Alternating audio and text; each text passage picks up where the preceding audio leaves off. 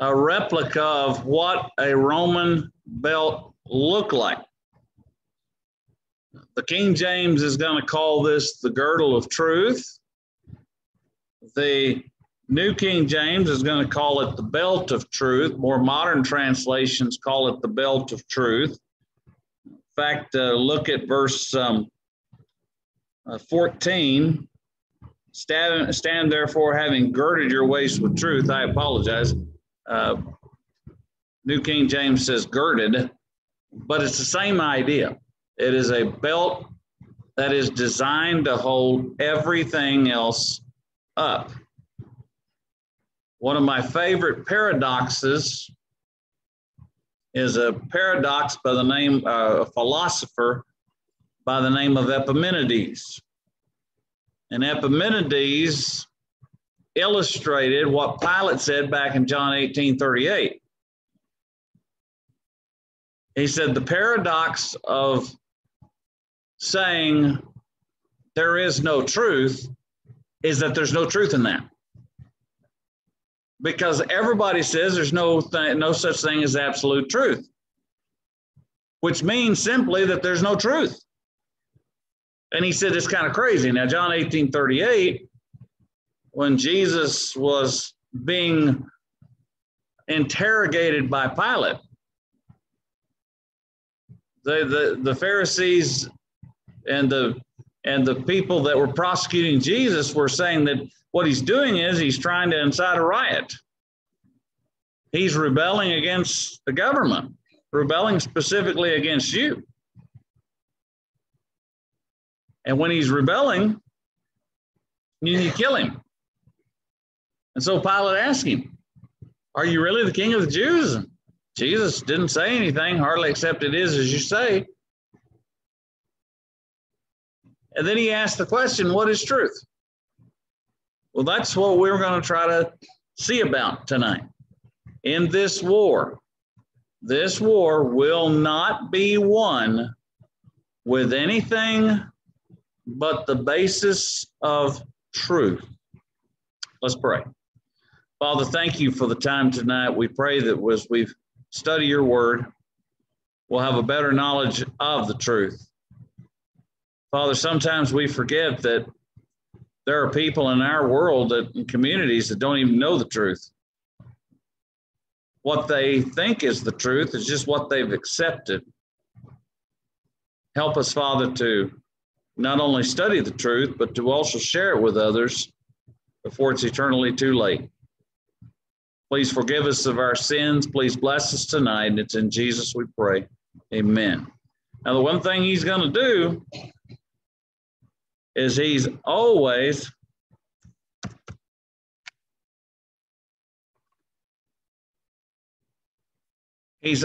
going to go after the truth. And what I wanted to show you is that all of the weapons that we're going to spend time looking at in the next few weeks, all of these weapons cannot be supported without this gird or girdle or belt of truth. There are 5 of them, if I counted right, that are defensive weapons. 2 of them are offensive weapons, and sometimes they are offensive weapons. But the one we want to look at tonight is the belt of truth, that girdle of truth, because you see, what that girdle of truth is going to support is all the vital organs in a Christian's life. That's why a Roman soldier would wear the things that he would wear, because they are necessary in this war. So as we look tonight, I want you to look first of all with me at John 8:32. Jesus makes a statement there, a bold statement, but it's still true.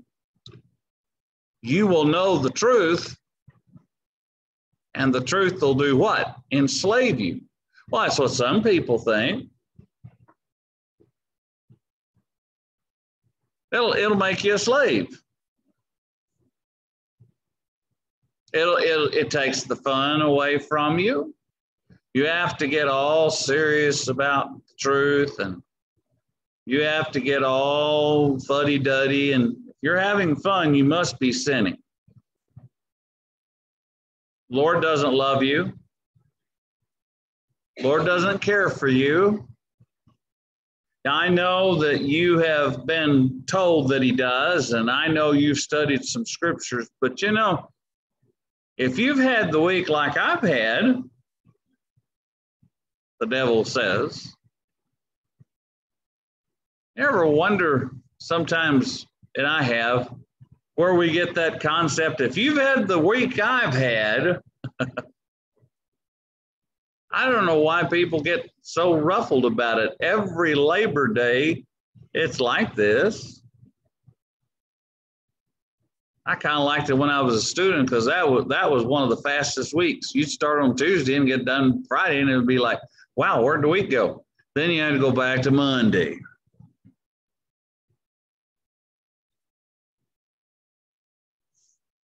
But the Bible says you will know the truth, and the truth will set you free. Well, look at John 17:17. Jesus said in his valedictory address, that is right before he's going to the Garden of Gethsemane, right before he talks about he and the Father are one, so he prays for all that they may be one. Sanctify them in your what? Truth. Your word is truth. So the word sanctify simply means you're a Christian, but you don't get that title until you do something miraculous until after you die. That's what I'm told. I didn't read that in the scripture. You know where I read? You know what I read in the scripture? Sanctify them in what? Your truth. Now, what is truth?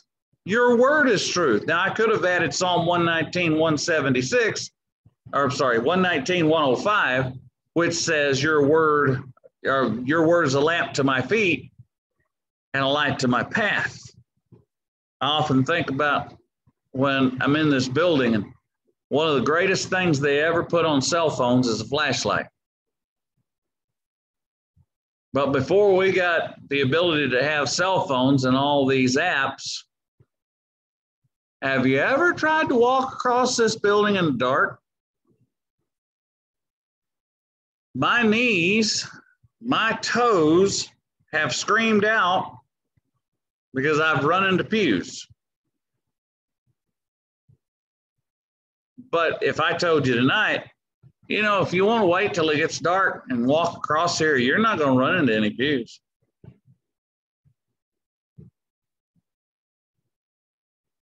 When you hit that first pew with your toe or hit that first pew with your knee, your foot, you're going to say, you lied to me. Oh, I'm sorry. There's no truth. There's no absolute truth at all, especially when it comes to spiritual things. There's no absolute truth. It's kind of whatever you want to do. That's not true. That isn't true at all.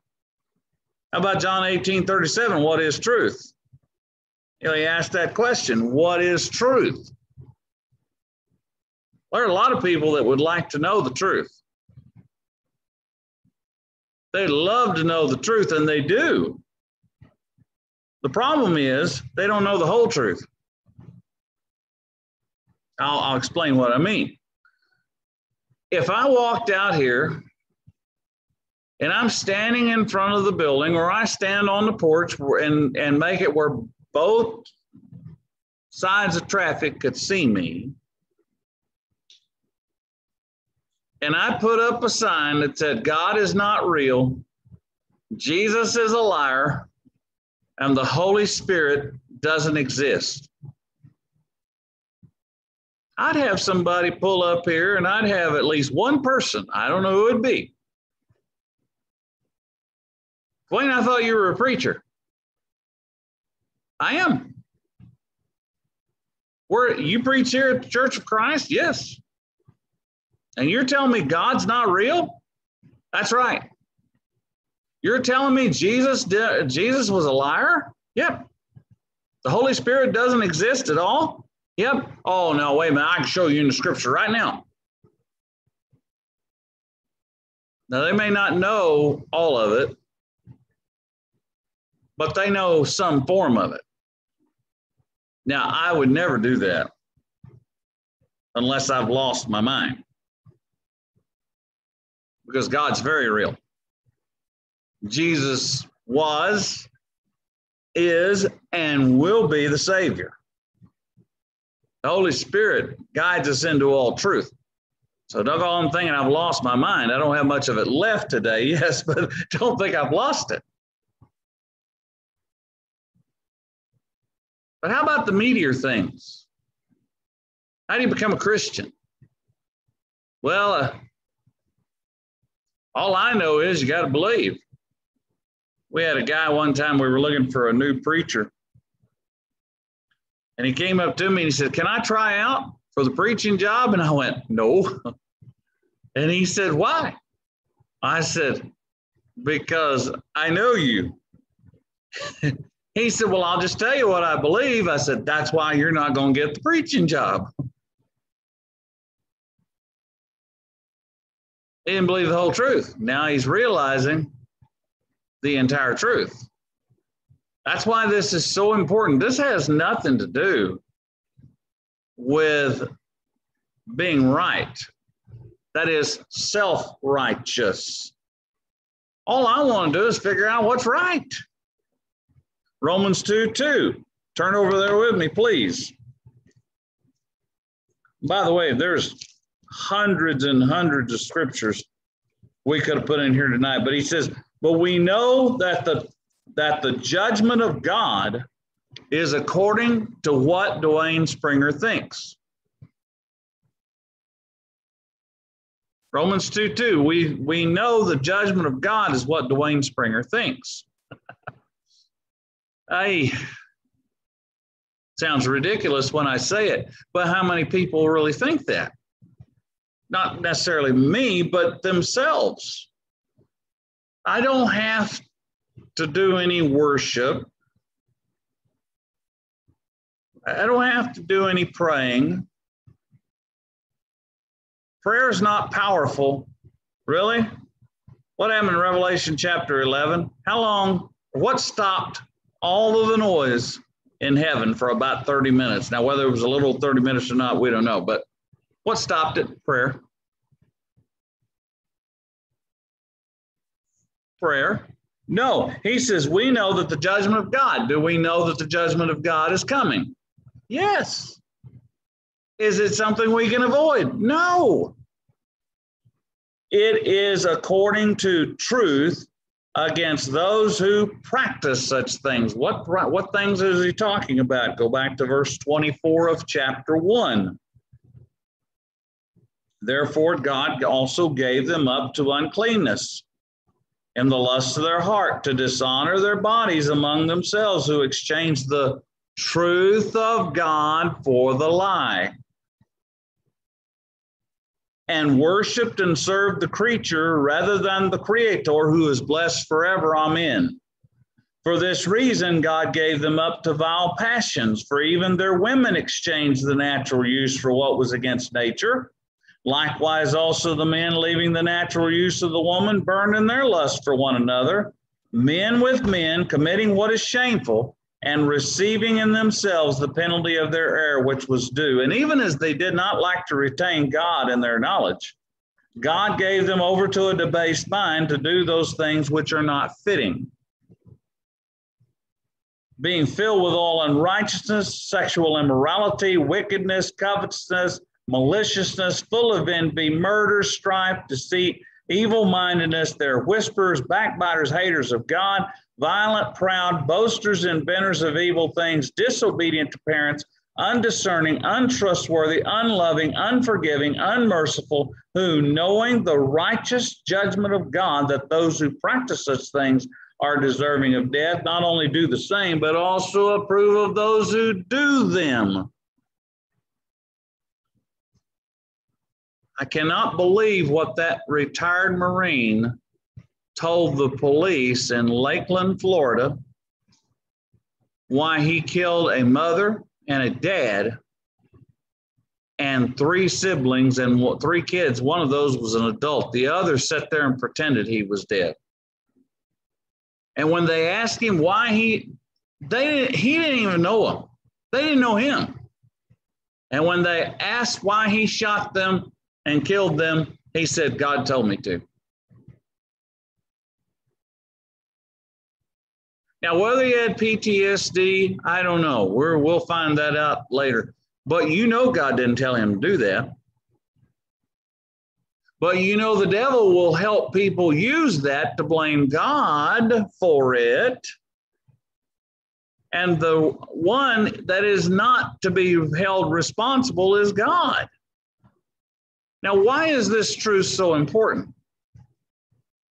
Why is it that, and I'm just using this as a illustration. I'm not great and wonderful. I'm saved by the grace of God.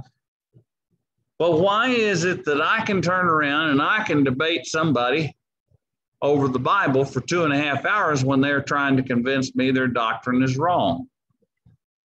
Am I great and wonderful? I'm going to repeat that. No. But I'm not going to sit there and I'm not going to have somebody tell me, once you're saved, you're always saved. I've told you about this. I had a young man, he tried to convince me. And I went on the offensive, started asking him questions. Others have said you say the sinner's prayer and you can be saved. No, it's a great start. And I love what Kevin Fox said about the once saved, you're always saved doctrine. He said, wouldn't it be nice if that were true? And I think some members of the church believe it because they don't take God very seriously. If they took God seriously, they'd be here. But you see, truth's not that important. Really? What did Ephesians 4:15 and 16 say? Speaking what in love? The truth in love. Now, let's be honest. We've always spoken the truth. What we haven't always been too good at is speaking the truth in love. We will snap at somebody. We will bite their head off. We will yell and scream at them. We had a member of the church here who did more damage to the church than anybody I know. But he would go and he would start acting like he was the preacher. In fact, went to one of the members here, former members here, he's moved away, and he told me, he says, Dwayne, he says, you can't believe what he was doing. He was in there trying to shove the gospel down their throat. And finally, he walked in and he says, boy, it got real tense real quick with some people. And he heard him and he says, well, wrath on you, wrath on you. He condemned them all. And they were starting to get really irritated. And finally, they asked a member of the church that said, is he the preacher there? And he goes, no, you'd like the preacher. I said, well, thank you. I appreciate that. But you'd like the preacher. He's a lot nicer. But the damage that we do sometimes in our quest to help somebody be saved is more damaging than getting them saved. And we get some new convert, and I'm going to tell you, just being honest tonight, we're not too good with new converts either. We'll turn around with a new convert who's struggling with learning, and we'll turn around and we'll vilify him. And we'll say, you know, Brian, I do not understand why Dwayne just cannot get this. I just don't understand why he doesn't get this. Well, get what? We'll get the Holy Spirit. You mean you got the Holy Spirit figured out? You got him figured out? Well, no, I didn't mean that. Well, why in the world, if you're struggling with the subject of the Holy Spirit, why are you struggling with the person of the Holy Spirit? And why are you condemning somebody who's still struggling with it? You know what we've told new Christians? What you need to do is you need to go study the book of Revelation.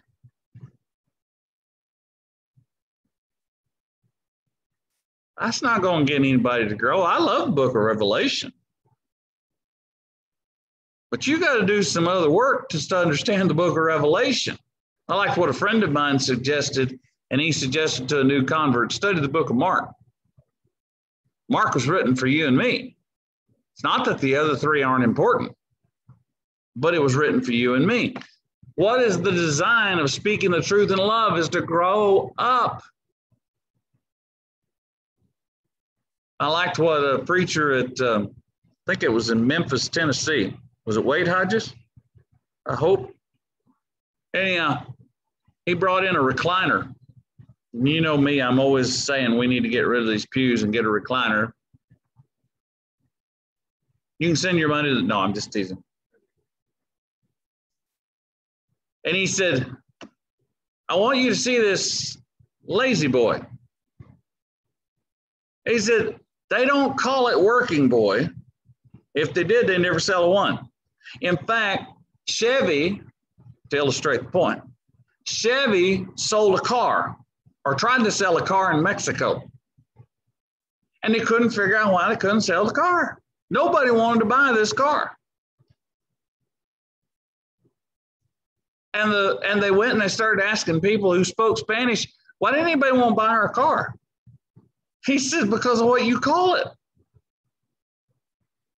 I said, well, what's wrong with the word no va? And he said, that means no go. It doesn't go. Nobody's going to spend money on a car that doesn't go. So they went and renamed it something else and started selling cars. Grow up into him. Look, that lazy boy is there, but our bodies were never designed, and this hurts me to say, I hate this. Our bodies were never designed to sit in a lazy boy. Our bodies were never designed to sit for long periods of time. They were designed to move. And I get reminded of that when I sit in my lazy boy a little too long. Brienne gripes and complains that I get selfish with a chair. Guilty as charged. But that right knee of mine will start, it reminds me I got to get up. I got to move. We grow up. The problem is if you don't grow up, you don't know where you are spiritually. I have a student today that he's on the verge of getting into serious trouble. He's got potential. We all told him that. And I don't know that he believes it. Because what he wants to do is do some ornery things. I'm hoping he follows his older, not oldest, but I'm hoping he follows his older brother. His older brother, when he finally got it, man, it was like a light bulb. And it was awesome. This kid's grades at the high school were phenomenal, respectful, talk with you about maybe something that, some homework that he needed to get done. And it was like, what happened to you down at the middle school? What happened to you as a freshman? I don't know, mister. Super guy. I'm proud of that kid. That's what we're talking about as a Christian. Grow up. Now, what does God want? God wants everyone to come to the knowledge of the what? The truth. We're going to look at why people don't come to the knowledge of the truth here in a little bit. But he doesn't want anybody to perish. He sent the mediator, the man, Jesus Christ, so that the truth could be known. And by the way, what institution is supposed to be the pillar and ground of the truth? That's the church. If the church isn't teaching it, then we're in trouble. Paul said all scripture, 2 Timothy 3:16 to chapter 4 and verse 5, all scripture is given by inspiration of God, and it's profitable for doctrine, for reproof, for correction, for instruction in righteousness, that the man of God may be thoroughly equipped. Thoroughly equipped for what?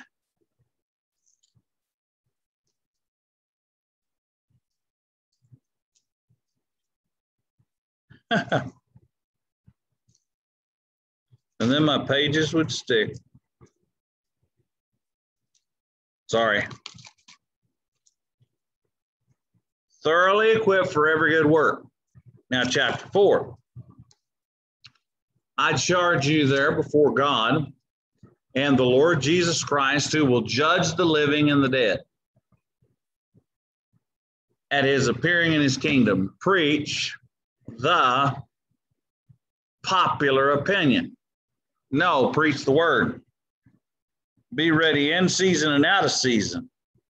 Convince, rebuke, exhort with all long suffering and teaching, for the time will come when they will not endure sound doctrine, but according to their own desires, because they have itching ears, they'll heap up for themselves teachers, and they'll turn away their ears from the truth and they'll turn away aside to fables. But you be watchful in all things, endure afflictions, do the work of an evangelist, fulfill your ministry.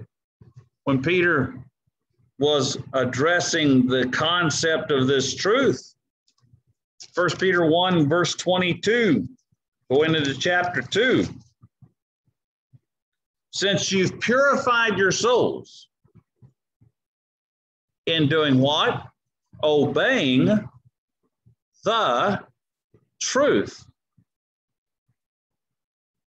through the Spirit, in sincere love of the brethren, love one another fervently with a pure heart, having been born again, not of corruptible seed, through the word of God, which lives and abides forever, because all flesh is as grass, and all the glory of man is the flower of the grass withers, and its flowers falls away, but the word of the Lord endures forever. Now this is the word which by the gospel was preached to you, therefore laying aside all malice, all deceit, hypocrisy, envy, and all evil speaking, as newborn babes desire the pure milk of the word, that you may grow thereby, if indeed you've tasted that the Lord is gracious. Coming to him as to a living stone, rejected indeed by men, but chosen by God. You also as living stones are being built up a spiritual house to offer up spiritual sacrifices to God through Jesus Christ. Of course, one of my favorite passages is 1 John 1:5. We write these things to you that your joy may be full, your joy may be complete. But if anyone walks in darkness and claims that he's a Christian, he's a liar. He doesn't practice the truth. But if we walk in the light as he is in the light, we have fellowship with one another, and the blood of his son cleanses us from all sins. If we say we have no sin, we make God out to be a liar, and his word's not in us. But if we confess our sins, he's faithful and just to forgive us our sins and to cleanse us from all unrighteousness. If we say we have no sin, we deceive ourselves. And then he goes into chapter 2 talking about that defense attorney that we need. If anyone sins, we have an advocate with the Father, who is the propitiation for our sins, but not for ours only, for the entire world. And Paul said in 1 Corinthians 1, verses 18 to 21, it is a tall story. And what I mean by that is a very difficult story to accept. If you don't get involved in it, it won't be. But to the Jews, the story of the cross is what? A stumbling block. To anyone who's not a Jew, it's what? Pure foolishness. One man dying for the world? One man dying for the world? Yes. That's the story. That's the truth. And yet, why is it that we have people who don't even accept the truth? Well, it's because the devil has attacked the truth. I mean, you don't have any idea what some stories, if you saw a picture. One of my favorites, and I didn't put it in here, and I should have, was about the dog, or the sheepdog that was out in the water and had a hold of this lamb by his neck. And what it looked like he was doing in one picture, they cropped it, and it looked like he was killing the lamb. When you opened up the whole entire picture, what was that dog doing? That dog was trying to save that lamb's life. And sure enough, when that dog got that lamb to shore, dog let go, lamb kind of did like this, shook himself off, and went on like nothing ever happened. You don't know what's going on in the truth, but I guarantee you, you know God's truth. If the devil's going to attack truth, where is he going to start? He's going to start at Genesis 3. And he goes to the weakest part of Eve.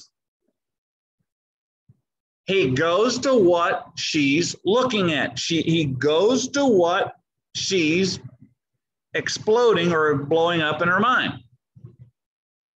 And that is that tree, that one tree.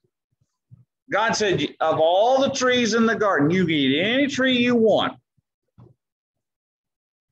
But the tree that's in the middle of the garden, you can't eat it lest you die.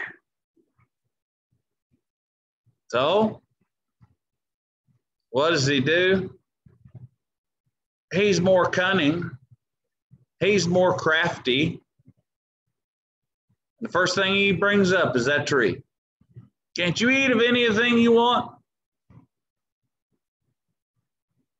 Well, yes, but we can't eat of the tree that's in the midst of the garden, and if we touch it also, we'll die.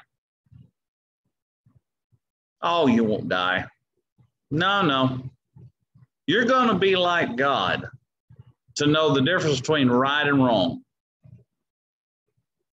And so she took the fruit, gave it to her husband, and he ate it. And when men turn around and say, as I was bringing this up the other day at Chris's funeral, when men try to blame women for this, I remind them it took a little bit for the devil to trick the woman. It didn't take Eve anything to trick or to get her husband to eat it. So don't think you can sit in a position of superiority. And the first thing Moses writes is they knew they were naked. They didn't know they were naked. They didn't know any better. And if they did, they didn't care. But they knew they were naked, which indicated simply they were sinners. And God placed them out of the garden. Then you get over to number 16. Now, this almost sounds like, well, why would you put this in here?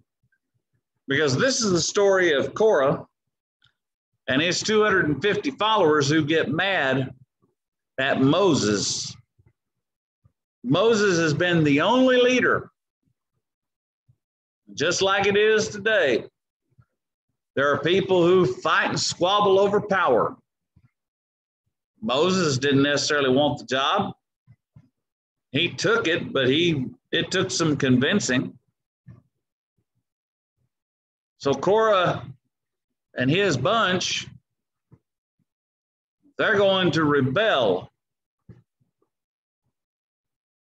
And Moses, first thing he does, he's smart. He's been at it long enough. First thing he does, he prays.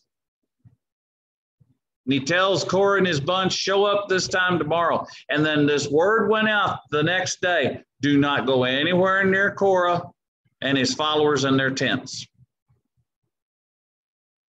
And the only time we know of this phenomenon in Scripture, if you remember another time, help me out, is where the earth opened up, swallowed Korah and his bunch, the 250 followers of Korah, and then closed it back up. And you wouldn't have known the earth was open. The reason?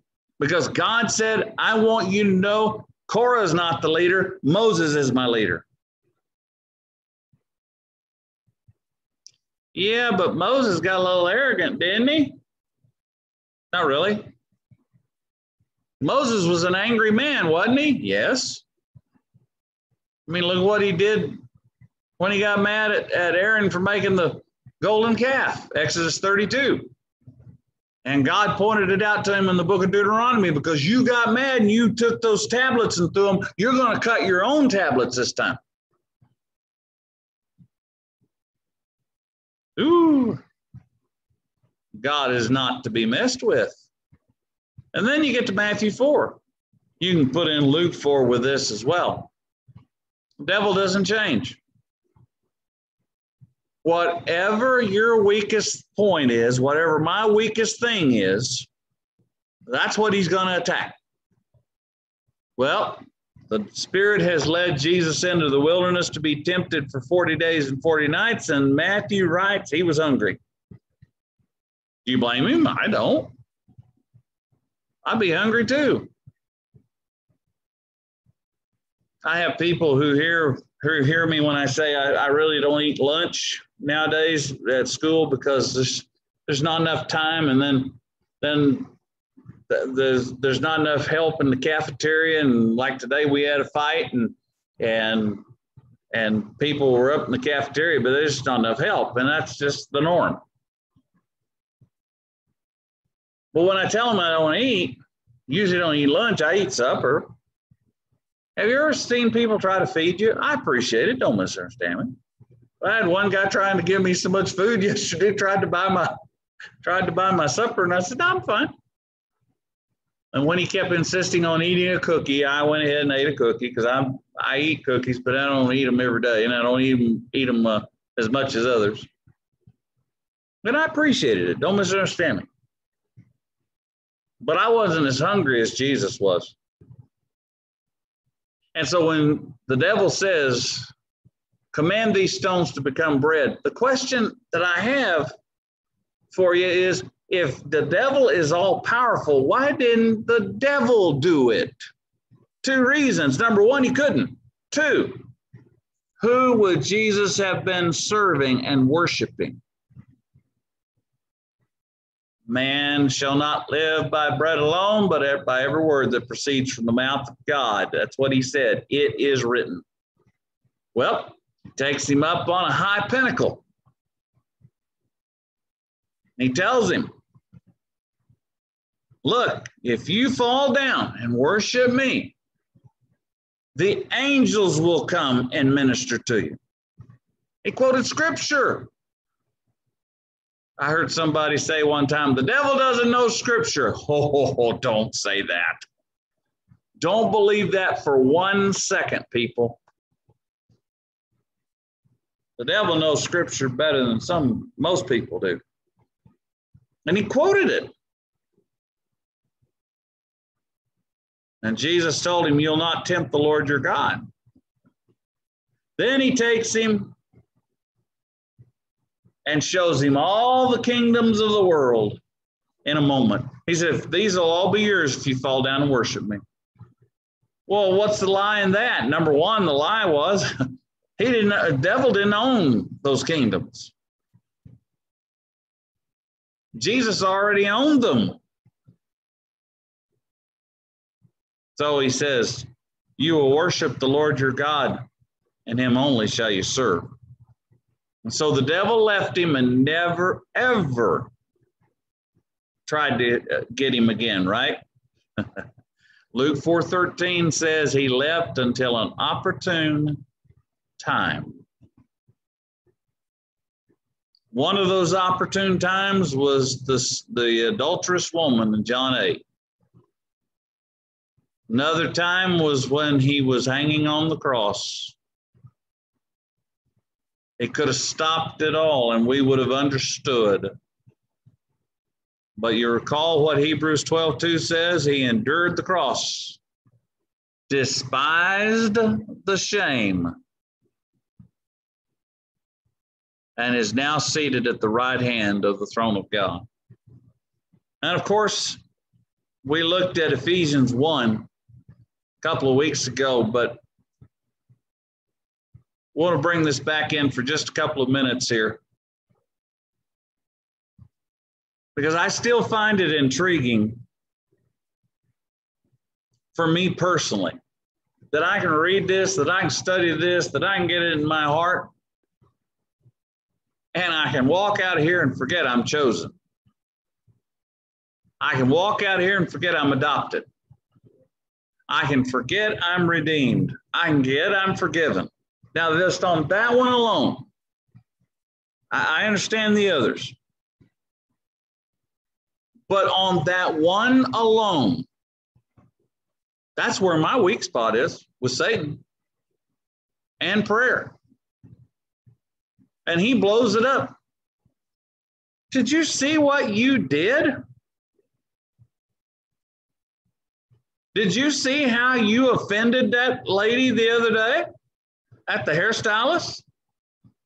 Did you see what you did? Oh my golly, I'm telling you, I was so embarrassed and I was so this and this, and he doesn't just let it once. You know what, you're right, I messed up.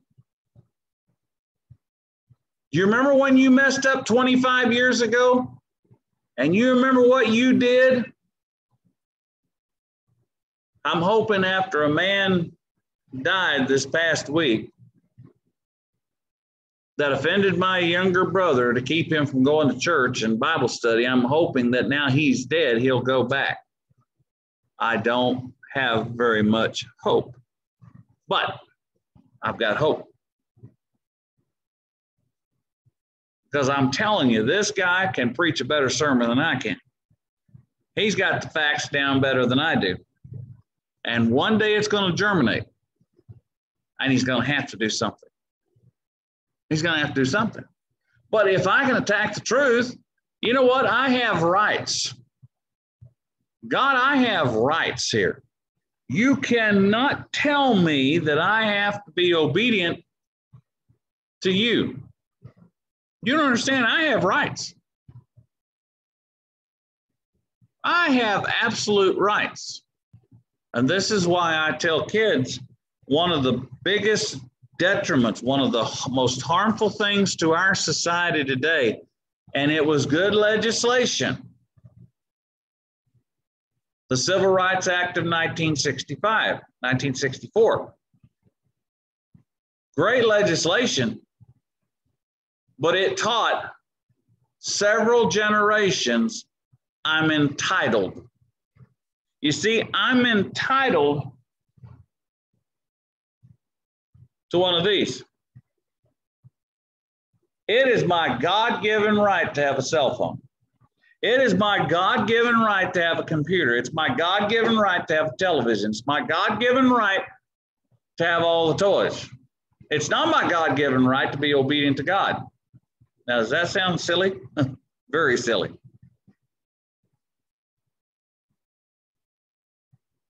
But the devil is going to attack us tonight. If he's not already attacking you, he will.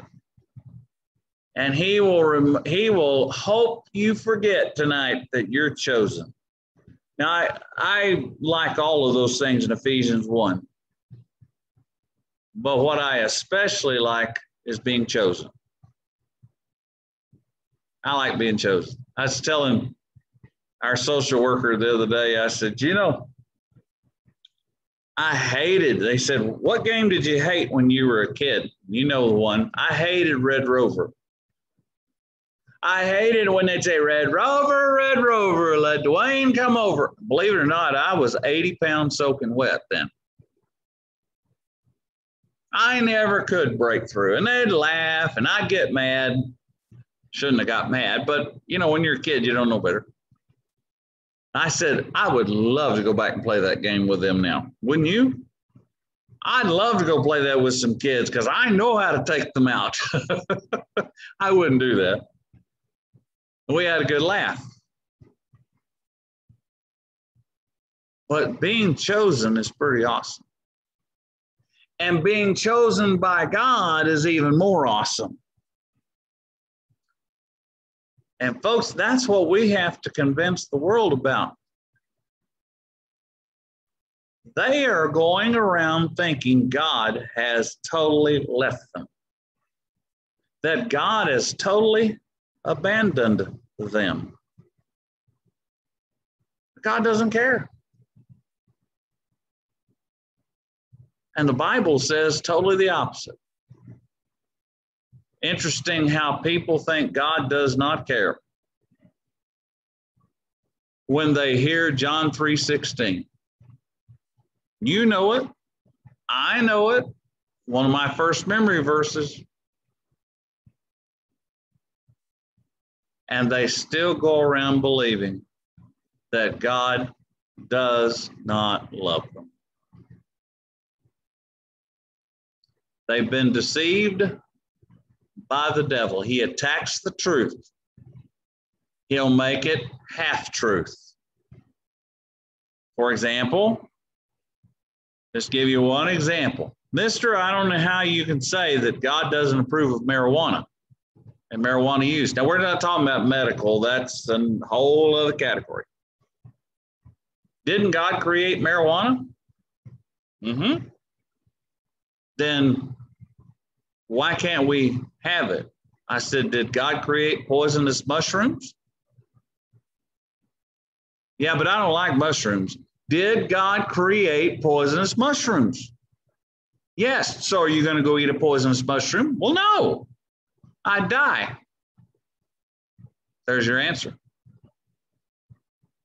There's your answer. I don't follow.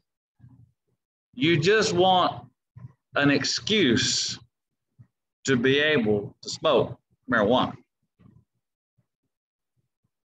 That's all you want. And I watched the famous country singer that we always associate with marijuana, Willie Nelson, and I watched him in an interview a while back. He reminded me of my father-in-law, the second one that, or the only one that I had, but my mother-in-law's second husband.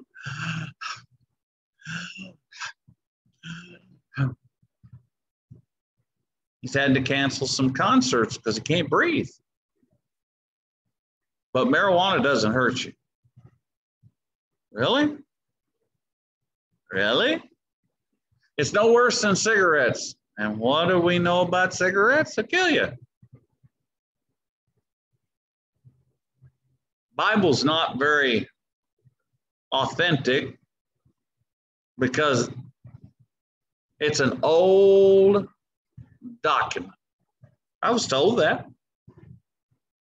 I said, there's a problem with your statement. What's that? The one that wrote it is not old. What do you mean by that? You're telling me God's old? Well, I don't know. I know. God's not old. Therefore, his doctrine's not old. His law is not old. His truth's not old. And so what is he always going to do? He's always going to attack the truth. He's always going to attack the truth.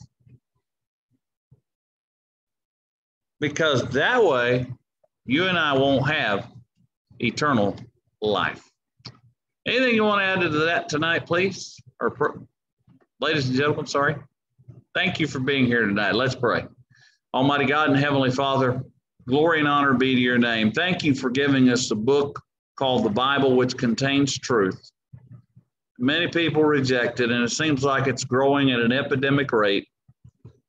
We pray that we won't.